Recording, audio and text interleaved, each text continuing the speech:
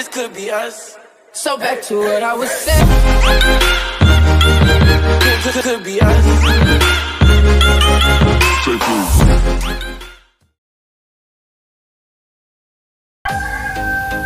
Hello guys, it's time for Supreme Tyrant of Heaven. Zhang Xuan finally understood the meaning of Qinxiu's word and asked him to meet somewhere at midnight. At the meeting place, Zhang Xuan explained that he and Qinxiu would be the right-hand man of General Tianhu.